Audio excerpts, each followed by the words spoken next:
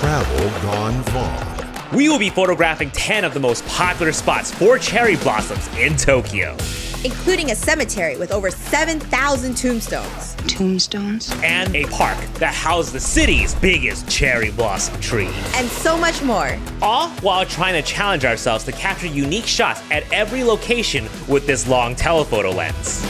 We timed our arrival on the first day of bloom, so we just gotta show up, take some amazing photos, and enjoy the rest of Japan, right? You are wrong. Travel gone, Vong. The hunt for cherry blossoms. Our first stop is at Sakura in Shibuya. Spot 1. This location is called Cherry Blossom Street and has a beautiful winding path underneath an abundance of pink flowers.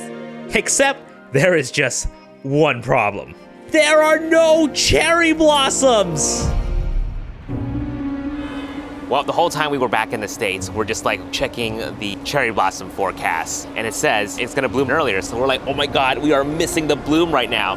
And we show up here at Shibuya, but there is barely anything right now. And on top of that, it's gonna be rainy all of next week while it's in full bloom, so this terrible luck is just following us everywhere that we go. Now, the thing with cherry blossom is you gotta time your trip just right, because full bloom typically lasts for 1 week before they become luscious green spring trees. Quite luscious. However, because of the impending rain that's gonna be going on during the whole week of peak bloom in Tokyo, the strong wind and downpour could potentially wipe out those beautiful pink petals. And some of you know me. I'm a sunshine and rainbow kind of photographer, alright? I'm not into those moody, brooding gray tones.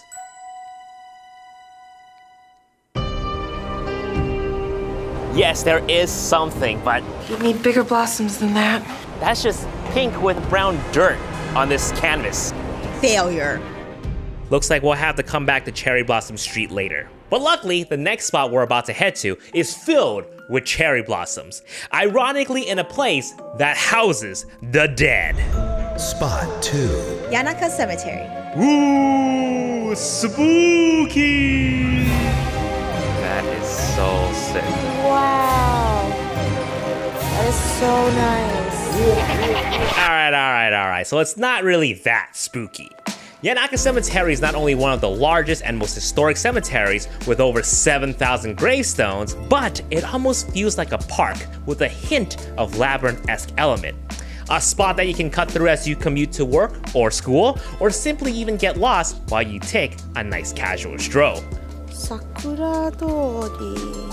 Oh, look at that. They have a Sakura here too. This looks like a job for the 1 to 400. That's a big boy. The reason why we're bringing this giant behemoth of a lens is because we want to take photos that feel different from what you would normally get from a smartphone. A telephoto lens like this compresses the background, bringing objects way in the distance much closer to perspective, giving us a nice backdrop for any subjects that so happens to be walking by, or even resting in peace. Ah, you see what I did there? Okay, I like this shot right here. While some smartphones have crazy zooming capabilities, nothing beats using a dedicated telephoto lens and a proper camera combo. Like the Sony 100-400G Master mounted on my ZV-E1. Snaps. Children crossing the road. Children crossing the road. Ooh, and a taxi too. Nice. It simply gives us crispier results and natural background blur, or what the Japanese call it, bokeh. Success.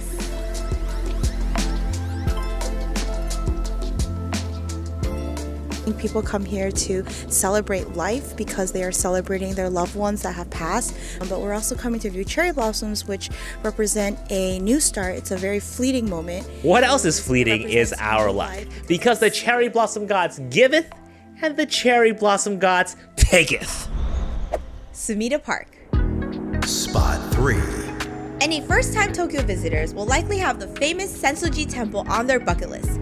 But if you add a 15-minute walk to your itinerary during springtime, you'll be rewarded with some sweet pink views.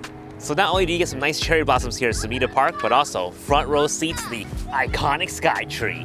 Is what we would like to say, but unfortunately, as our Vong luck goes, Sumida Park is not ready.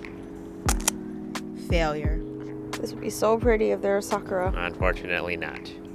So what's going on here? We're following these forecast websites, we're arriving on the first day of bloom, but the cherry blossoms are not ready yet. What gives? Come on, little guy. Please bloom. Now, we have filmed at Sumida Park before, way back in 2019, so enjoy the Vong's personal stock library archive while the present-day cherry blossom hunters explain the difference between first bloom and peak bloom. Take it away. When you're checking the cherry blossom forecast, first bloom is when the buds are just starting to open, and apparently it takes about a week or so before it reaches peak bloom, which also only lasts a week or so, depending on the weather and winds. Unfortunately for us, this looks like the last day of good sun and clear skies, because for the rest of the week, it's gonna be nothing but clouds and rain. Yoyogi Park. Spot 4. Despite the hazy, gray, cloudy weather, Jason and I persevere, hoping to salvage any shots we can get. We exit out of Harajuku Station to a conveniently nearby Yoyogi Park. Hey, boo-boo! Okay, so you're gonna stand right there. You want me to stick my head in? Yes, stick your head in. Okay. Now, you're gonna let the flowers envelop you. Okay. All right, now pose. Okay. Maybe put your hand to your face like, the flowers are caressing me. The flowers are caressing me? Now, cloudy weather isn't terrible. In fact, because of all the clouds, we actually have some nice soft lighting, which photographers often take advantage of for some nice portraits. Kiss the flowers. It gives off very even lighting to our beautiful faces. Look how amazing this photo is. Ready? 3, 2, 1. Bam, look at that. What's interesting is that some of these cherry blossoms are more whitish pink than they are pink. So when you're photographing them in dull weather, they can sort of blend in with the gray sky. Let's try angling it down a bit more. Ah, there you go. The dark background helps these flowers stick out. Success?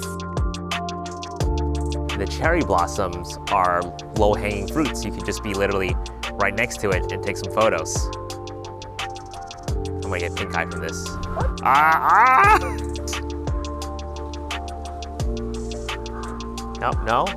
No. Failure. As low as these cherry blossoms are, and apparently my joke as well, they pale in comparison to what awaits us at our next destination.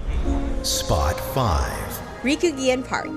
Located north of Tokyo lies the city's biggest weeping cherry blossom tree. There's a really long line.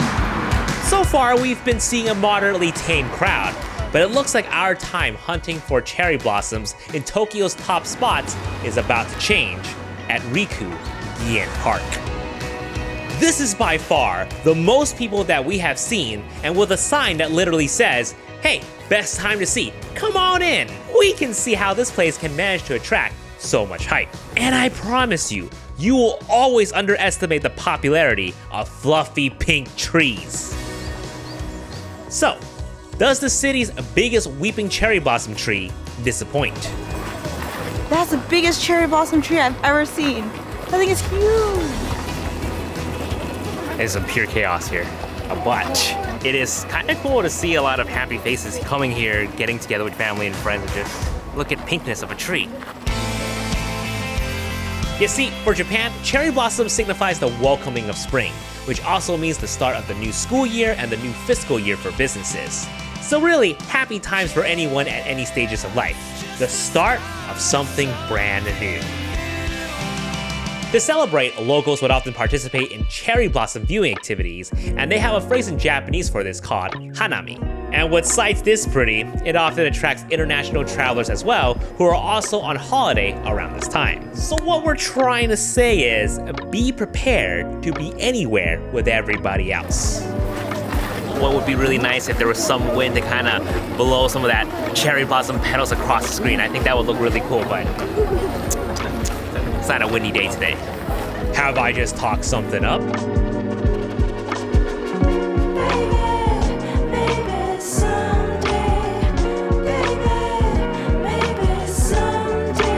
That looks so good, you caught it. I never thought we would actually get some of the wind to pick through, but wow, that's gorgeous.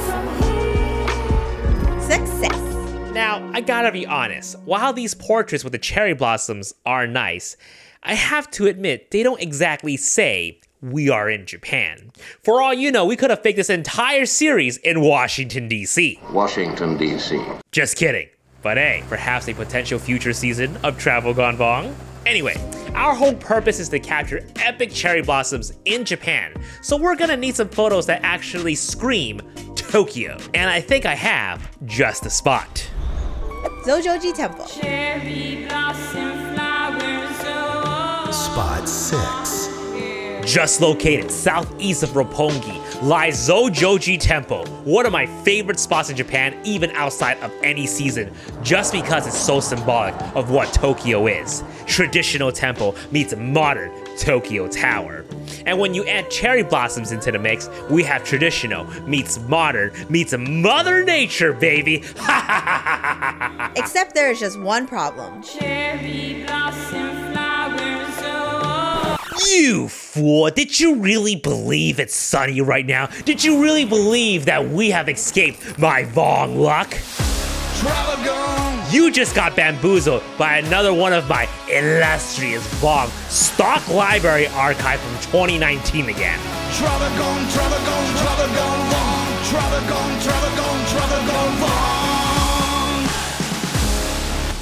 Oh no, the flowers are too dark.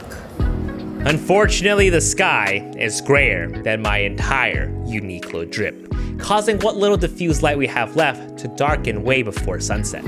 I'm feeling a little disappointed in the location. It's a beautiful location, don't get me wrong, and the cherry blossoms are in full bloom, but I think just because of this overcast weather, it just all looks kind of grayish. All right, I think it's a wrap here, so let's hope we have some sunny conditions this week. And it looks like we have another sad, gloomy day. Things are really not looking good for us right now. Let's face it, photos of my face with the cherry blossom is gonna be worth less than a McDonald's Happy Meal toy. Maybe it'd make a nice bathroom art given that it would go above the toilet, but with only 4 more locations left, will we ever get blessed with some of that precious warm sun during our last few days in Tokyo?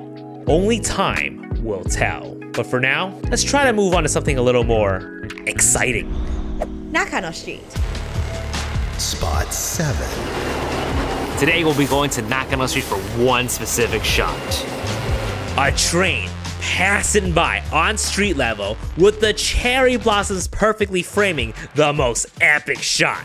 Alright, so this is the shot here where we can get the train sort of going by and we have the cherry blossoms that we can frame up. Ugh! And we don't want just any trains, right? Preferably we want the one that's not gonna be also gray like the sky. No, not that one. Wait for it. Nope, still gray. No, not that one. Whoa. Here I come. Oh, here I come. Ah, That's the one. Here's a hot tip for all you first bloom photographers out there. If you're struggling with gray weather photography, always remember to look for colors. A bit wide, but thankfully, we're taking this with a 33 megapixel Sony a7 IV, enough for us to zoom into this photo a bit, and with a little cropping here, a little cropping there, and it should look something like this. Success. Spot 8. Chidori ga Fuji. You know, that yellow train is quite symbolic for us, because today, the yellow sun is back. Sadly, this is our last day in Tokyo. Before we embark on an epic road trip to hunt for mountainous cherry blossoms. 2 more episodes you don't want to miss out, so subscribe to be notified when the next episode drops.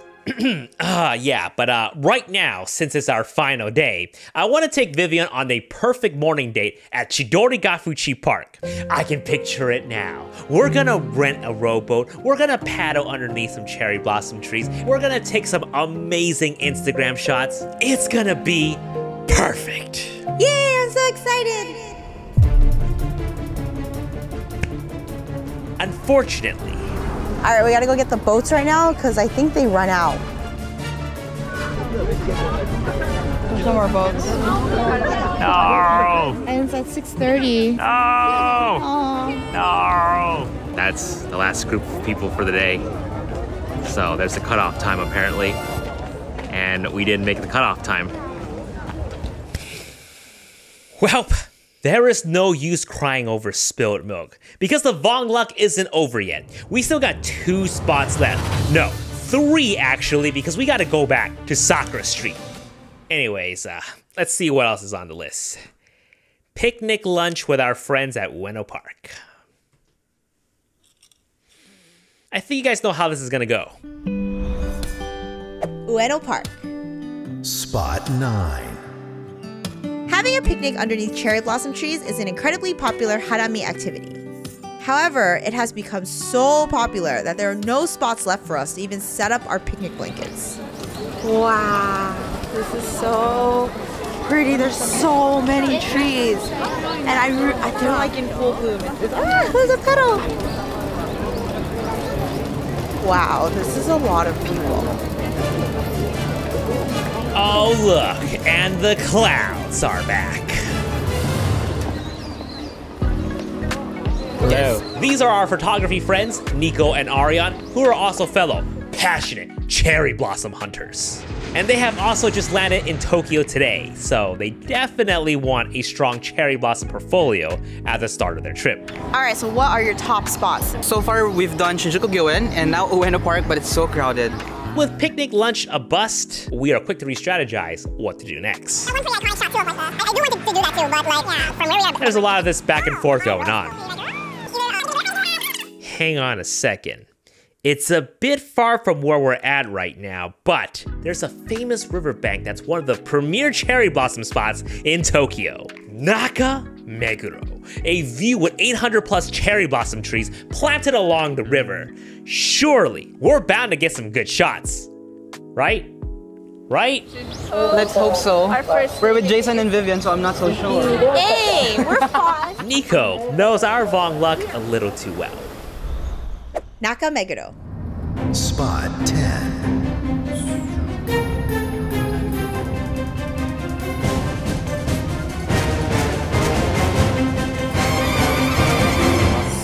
There we go. So we made it to Nakameguro, and it's not ready yet. It's not like full, but like we'll make it work one way or another. I failed you, I'm sorry. Well, what can I do, Jason? Now, while they're not in full bloom, when clumped together, it can actually look pretty good. It looks fluffier and fuller. But unfortunately, not only are we failing our challenge to get unique shots, but I'm also failing to deliver my promise to Nikko and Ariane on epic cherry blossoms on their first day in Tokyo. And this being the last spot on this list, we simply can't end this video without something epic. So while there's still some daylight left, we decide to gamble on this final location. Back to where we first started. One last time. Back to Sakura Street. Spot 1. We have returned. Again. Oh, that's nice. Oh my lord. Yes, yes, The yes. answer is yes. Yes. Yes, yes, yes. Yes. Whoa. The cherry blossoms are ready. Unfortunately, for one last time, we have pure chaos. You see, we wanted to capture the long winding road underneath the cherry blossom trees. Maybe have a couple taxis go by, Vivienne crossing the street Beatles style. Like the Beatles? But it's looking like we're getting more than what we bargained for. Jason, what is with you and your luck with trucks? With traffic at its peak and everyone standing around being mesmerized by the pink fuzziness, our cherry blossom hunters are gonna have to get a bit more creative. But not with this, man. I'm pretty sure everyone here is causing a huge traffic jam. This is truly travel gone wrong. Don't judge me if it's under. And what did I tell you? You will always underestimate the power of pink, fluffy trees. Whether you plan your entire trip to see cherry blossoms on every corner, or you just so happen to stumble upon them at the right place at the right time, it's hard not to be enamored by these short-living pink wonders. And it's only getting better and better with some nighttime illumination. Look up. What was once a brown dirt canvas has now turned into a beautiful watercolor painting filled with full bloom pinky goodness. Oh, that's so good. Thank you, Nikko. Perfect.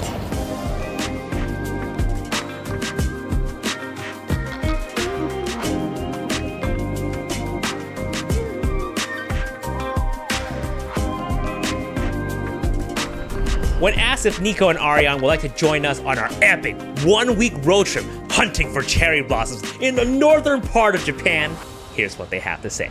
No, I'm done. Bye. I don't want your bad luck anymore. Did he just say, I don't want your bad luck? Well, looks like it's just me and you, babe. Oh boy.